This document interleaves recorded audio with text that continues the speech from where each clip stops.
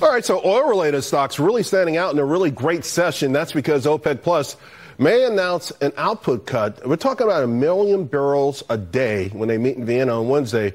Needless to say, that would be monumental. I want to bring in David Bahnsen. And David, that kind of pullback in crude, listen, I mean, I think the overall pullback is probably what's precipitated this, because I don't think a lot of people saw it coming down as much as it has, including OPEC. How likely is it that they would go through with this? It would be a historic cut. Well, I think it's very likely. I think the Saudis want to target about $90 oil, which is really around that number that I think demand does not erode significantly. 100, 110, 120 demand erodes. And so at a higher price, you can make less money because you have less volume. 90-ish is less demand erosive and yet much higher margins than 75 or 80. And that's the spot at which I think the Saudis want to get it to. And boy, it sure doesn't look to me like that meeting that President Biden had with bin Salman accomplished what this administration wanted. No, it didn't. By the way, I guess that 90 would be the sweet spot. I couldn't resist. The plus one in OPEC. That makes this more of a political story, right, because of the invasion of Ukraine. It's interesting to me because we know Russia is a pariah, except we saw at the UN where the BRIC nations either didn't vote against any kind of sanctions or abstained. We know OPEC obviously working hand in hand with Russia. Is there some other storyline going on here we should be aware of?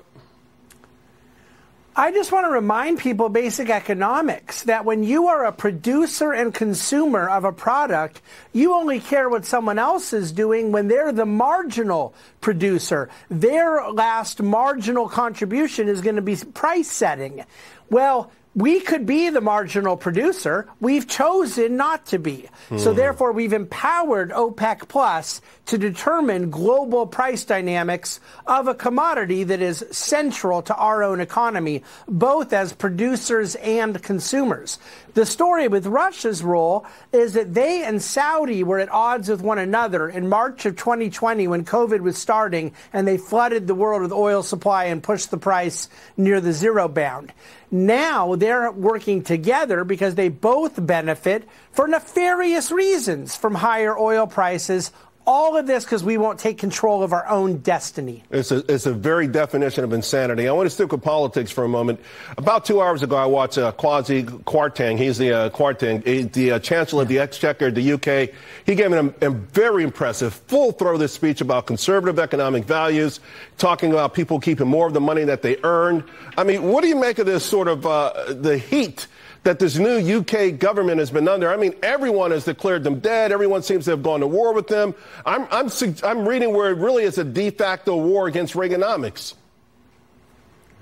Yeah, I want to say two things about that. I saw the word Reaganomics in the show notes, and I love it because it most certainly was this time where we saw in practice economic theory working and pushing productivity and output up as marginal tax rates came down. So as a policy, we associate it with the Reagan years. It was true in the John Kennedy years as well, I might add. But philosophically, this is just about classical economics. Adam Smith, David Ricardo, this is what we know. Economics is about incentives. When people get to keep more of something, they produce more that generates it. And I really believe that this attack over the last week was not political, it was philosophical. The far left fundamentally disagrees with the idea of people keeping more of what they earn. Wow. I tell you what, it's something to watch. It really, really is. And again, he gave an amazing speech. You're the perfect guest to have on this, David. I was lucky to have you today. Thank you so much, my friend.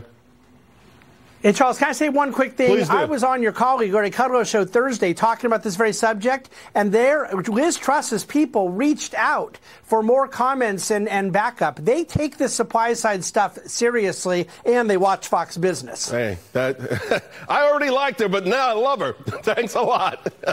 See you soon.